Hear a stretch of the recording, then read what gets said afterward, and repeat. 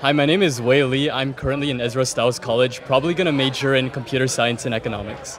Awesome. Well, nice to meet you, Wei. Can you show me a little bit more about what you have here Oh, today? yeah, sure. So I made a game on Pygame, and basically it's just a game where you avoid obstacles which are incoming, and you press the delete button to shoot a projectile, which destroys incoming obstacles. Gotcha. And if you come into contact with any of the obstacles, you just die and you start again. And so the objective of the game basically is to get as high a score as possible.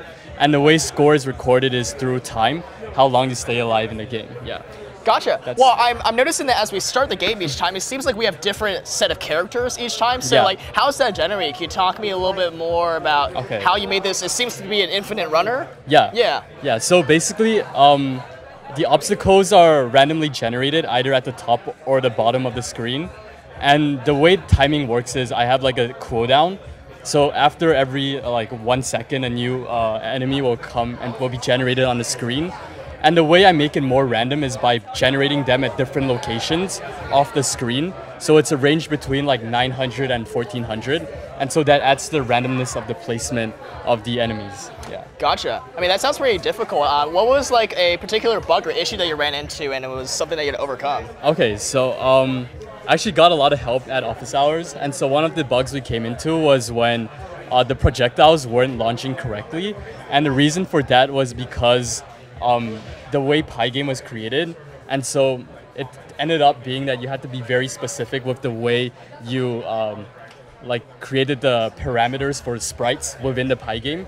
And so that was really difficult to navigate, but we were able to get it fixed at office hours. Gotcha. Yeah. That's pretty cool. And then on the flip side of things, what part of this project are you most proud of? Because I mean, this is pretty cool and fun game. Yeah. Yeah, like I definitely I wanted to do something that I never really did before, and so coming up with a game was something I was really interested in doing, and I was really proud that I was able to like learn Pygame and learn graphics and animation all from the start to the end. And I thought that like this honestly isn't something I would do in my free time without CS50.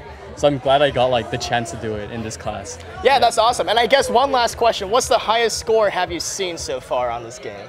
Actually, people haven't been getting that high scores, but like maybe 500. 500? So it's like what, 1 point per second, roughly? It's like 10 points per second. Gotcha. I mean, that's still a pretty long time. Like, that's almost a full minute. Yeah. And that's pretty impressive. All right, awesome. Well, thanks so much again for showing me your project. I mean, this is pretty cool. Do you have any idea of what you might want to do with this in the future? Like, do you think you'll publish it on a game sharing platform somewhere if so other people can play it? I don't think so, but I will probably like show it to people in the future. Yeah. And just to show them something I made, yeah. Yeah, that's awesome. Well, thanks so much again for showing me your game today. Okay, thank you so much. Yeah, and this is CS50.